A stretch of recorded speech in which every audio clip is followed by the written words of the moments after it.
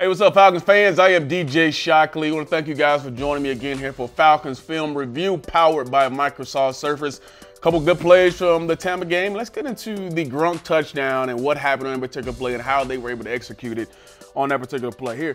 What Tampa wants to run here is this corner route here by Gronk, the tight end, but they also are going to send the back out here in the flat. Now, the Falcons are going to play cover 2, so that means this safety looks like he wants to play single high right now. Look at all the things they got going on up here at the line of scrimmage. They're trying to disguise what's going on, but on the snap of the ball, what's going to happen is he's going to go to cover 2. He's going to go back and have a half of the field, and you're going to have A.J. Terrell here play a half of the field. And the route combination versus cover 2 that they have on is called a smash concept, corner and a flat. And the object of this is to control this corner. If he stays in the middle, you have an opportunity to throw this corner route. If not, then you can check it down to the flat route. On the top side, they run a little dig. On this side, a little hook, and then a shallow cross coming across here. But the side Brady wants to work is this corner flat combination on the corner route. Now, as the play gets started, you see the bunch set. They got him in his tight formation down here.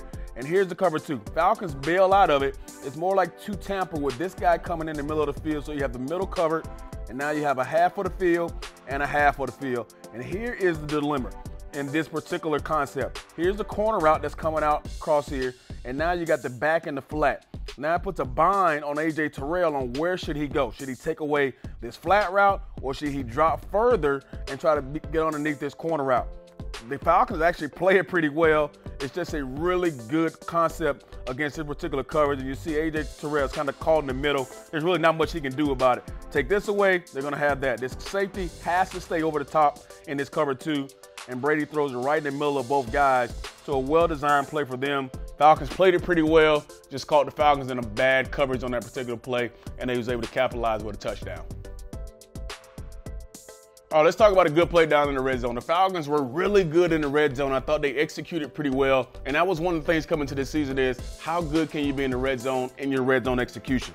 This is a well-designed play up here by the Falcons. Now, this route concept that we're watching up top is what we're looking at. Now, this is what I call a man or zone beater.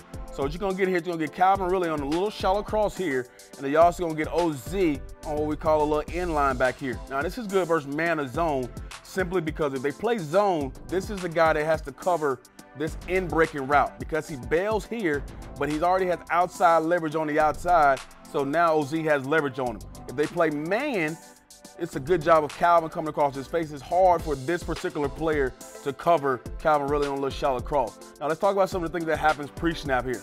You get the motion here, motion right there by Gage. That tells you exactly what you got. You got man coverage. But now you look at also everything else that's in this box here. They're playing cover 0. Cover 0 means they're blitzing everybody. They have more people than we can block. So they're going to end up bringing 8 guys, and we only have 1, 2, 3, 4, 5, 6, 7 to block. So that means we have one guy who's going to come free. Matt knows this because of the motion, and then look at the alignment. Everybody's at the line of scrimmage. These guys are in man coverage. You know what you're going to get. So watch the route combination at the top up here and watch what happens here. You see Matt's checking, he's talking, communicating with the guys up front, knowing the all-out blitz is coming, and now here comes the all-out blitz. You see now they're bringing everybody here. The best thing to do here is to let the wide guy go first, but we end up letting the inside guy go. But because Matt knows his cover 0, he has to get rid of the football.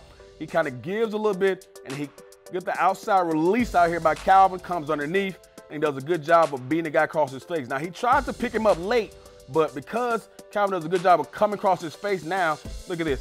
Boom, ball is already out. Here's the ball. The ball's already out of his hands, and Calvin has him beat across his face, and just a well-drawn-up play. Let's go back for a little half a second. Now, when they tried to pass it off, here's what I was talking about with this guy playing outside leverage. Now you got OZ's coming across as well. He beats him across the inside, and now he has another touchdown that we wanted to OZ. So a well-drawn-up play on the backside. You even got Gage down at the bottom, running a slant right at the bottom so you can win here. There's so many options to win on this particular play. Look at Gage.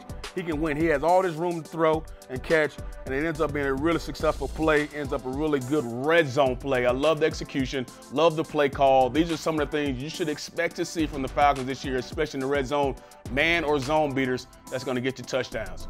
We thank you for joining me. This has been Falcons Film Review, powered by Microsoft Surface. We'll see you next week.